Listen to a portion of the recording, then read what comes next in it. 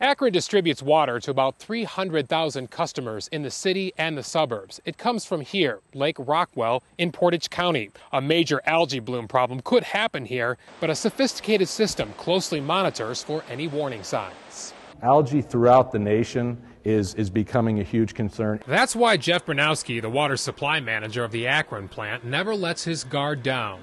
We are constantly out on a continuous basis, grabbing samples, analyzing samples for algae. The water flows from the lake to basins where it's treated, sent to filters, and treated again. 35 million gallons of water are then pumped out daily to customers. So this is measuring the clarity of the water. 25 real-time analyzers also measure the performance of the filters, ensuring the water is safe to drink. Algae clogs filters, all right? When you clog filters, these turbidities start to rise. Another precaution, lab analysts frequently check water samples under a microscope. Just a milliliter of water can show trouble.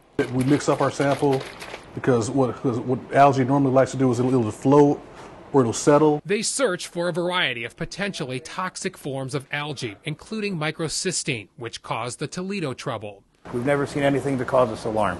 In fact, the Akron plant is celebrating its 100th anniversary this year, and in that time there has never been water restrictions related to an algae bloom. Still, Brunowski says what happened in Toledo emphasizes the need to be prepared.